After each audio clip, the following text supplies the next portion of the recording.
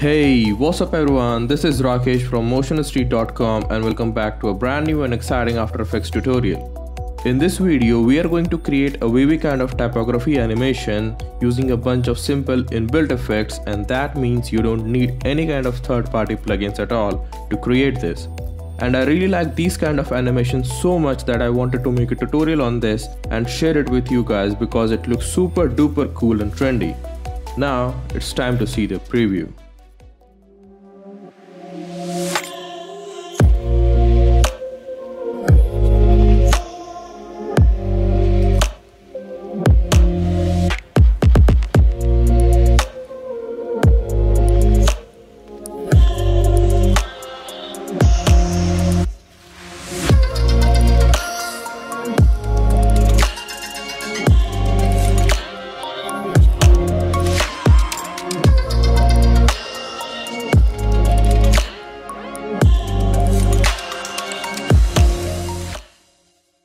The concept of waves that you just saw may look very complex at the beginning, but trust me, it is way too easy to create. So yeah, with that said, let's quickly roll the intro and let's get started.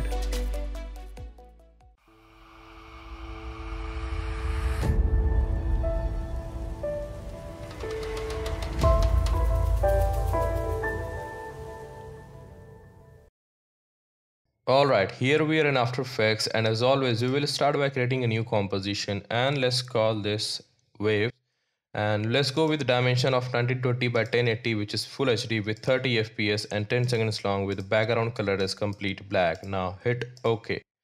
The first thing is that we will grab our text tool and let's type in anything we want. So I'm typing this exact same text from the preview, which is wave world, and now select all of the letters and we will increase the font size to around 260. Okay, and I'm using the bolder version of Beba Snowy font, which is freely available on the internet, or you can also download it from the link in the description. Right, now let's align this into the center of our composition, and also hold Ctrl or Command on your keyboard and double click on this pan behind tool, which will shift this anchor point right into the center of our text. Okay, now take the rectangle tool and we will make a rectangle like this, and we will also align this into the center of our composition. And then if you don't find any of these tabs at the right side of your screen, you can always go to the window and enable the tabs that you are looking for. Right, now before we proceed any further, let me tell you that if you want to follow along with this tutorial, this project file is available to download from the link in the description, so don't forget to check it out. Now we will select the layer and press enter to rename the layer, and we will call it as effect because this layer will hold all of our effects. Right, now select the layer again, go to the effects. Okay, I don't have it here, so I can enable it from the windows and make sure this is checked. Now search for effect which is called set matte, then double click to apply that effect. Now in the drop down of take matte from layer, we will simply provide our text layer, and now we can hide our actual text like this, and then you will see that the text is still visible because of the set matte that we have just applied. Right, and this is how a set matte works. Now go to the effects and presets again, and we will search for a new effect which is called transform, and double click to apply that effect again, and we will rotate this by 90 degree like this. Okay, now we will search for another effect which is called CC Reptile. Double click to apply that, and we will increase the amount to 2000, this one 2000 and 2000. Okay, now we will simply duplicate this effect, this transform effect I mean, just by pressing Ctrl or Command D on your keyboard, and transform 2 will appear. Okay, now open this effect and we will simply skew this by 16, and then skew axis should be 90 degrees, and rotation I think I will go with -65 degrees. Okay, and one more thing, let's quickly go to this CC Reptile and we will set the tiling to brick.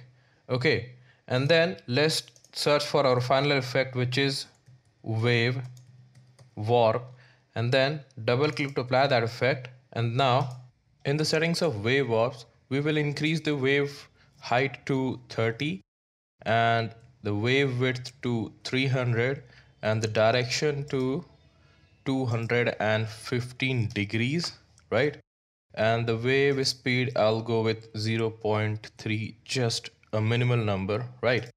Now, if in case you're wondering that how I came up with these values, then the answer is quite simple. I always play around with the settings so many times before making any video, and that's what everyone does.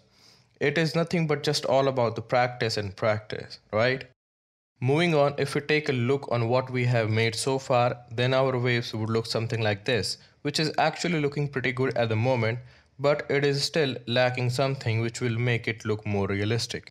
And it is nothing but a shadow in the depths of waves, right? And we just need to sync it with the speed of the waves, and that's all. Our animation of wavy effects will be completed. And now it's time to see how it will be done. But before we start working with the shadows, first we will reduce the space that we have all around our text just by clicking on the set matte effect, and we will adjust the height and width to whatever we want, like this, and also the width of this rectangle like this. And I think it is looking pretty good, I think. Yeah, there you go. Now let's start creating the shadows which will give a depth to our animation, right? So select the rectangle tool, and first we will scale the preview down to 25%, and we will simply draw a rectangle like this. And I think I need to increase the height a little more. Okay, now fit it to 100%, and then select the layer, hit R on our keyboard to bring up the rotation property, and we will rotate it by 118 degrees like this. And also we will change the color from the fill to black, and from the effects and presets tab we will search in for effect which is called fast box blur, and we will simply drag it onto the top of the layer and increase the blur radius to 40, and we will keep the other settings as it is. Okay, now we will double click on this arrow and we will go to the add, and let's add a repeater. Open the repeater one, and we will increase the number of copies to, let's say, 15, and then open transform repeater one, and we will simply position the number of copies something like this. And I think -1 -486 is the sweet spot. Yeah, and then we will simply drag this layer somewhere here. This is the depth of the waves, right? And now just hit T on your keyboard to bring up the opacity, and we will simply decrease the opacity down to around 75% or so. Yeah, and then hit P, make sure the layer is selected, and then hit P, drop a keyframe on the position, and let's go to around 10 seconds or so, and we will simply move the shadows in the direction of our waves, just in the downward direction, I think. Yeah, and also before moving this, first we will decrease the height of our shadow just a little like this, and then place it in the depths of the wave like this. If you see, yeah, there you go. And now it's time to see the preview, right? Yeah, this is actually looking pretty cool. It is pre-rendering first of all, and yeah, this is what we were actually going for. And if you want to keep the this shadows quite intense, you can simply hit T on your keyboard to bring up the opacity, and we will increase the opacity just a little, maybe increase to 80% like this, and then let's play the animation. And I think the animation is now almost ready to roll, but if we take a closer look, we will find that we have got some black weird spaces moving on all the edges of our animation, right? And it is there because of the effect that we have applied, which is wave warp. This effect is causing this issue, right? So what we can do is we can fix it just by going to the composition, and we will create a new composition, right? And let's call this render, and let's keep the duration to around just 10 seconds or so. Hit OK.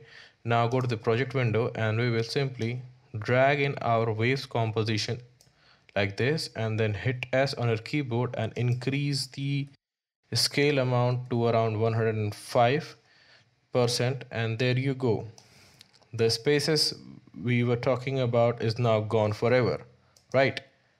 Now let me tell you something very cool about this animation. Now suppose if we want to change the text or update your text, so how you can do it? You can simply go to this waves composition and double click on this wave world and start typing anything you want. So I'm typing typography. You see the text is reflecting the moment you are typing it. Okay, now again, if you want to change the text again, just type creative wave, and the text is reflecting at the very moment. But then you may need to tweak the settings of your text and the effects that you apply to make it look more interesting. And once you are done with the changes, all of your changes will reflect in this composition, right? And your animation is now ready to be rendered, right? So for the sake of this tutorial, let's go with the text we were working with, which was wave world, right? And this was pretty much entire concept of how we can create this wave typography effect using only 3 layers. But if you want to add your own creativity, then the world is all yours inside After Effects, right? So yeah, this marks the end of the tutorial, and thank you so much for watching this video, and I really hope you liked this tutorial and learned something new. And if you really did, then make sure to hit the like button, subscribe to our channel, and also press the bell icon so that you always get notified whenever a new video is uploaded. And if you're searching a template for your project, then check out our website and download the template that suits you the best. Lastly, don't forget to follow me as Motion Street on Instagram, and I'll see you in the next video. Till then, keep dreaming, keep creating. Peace out.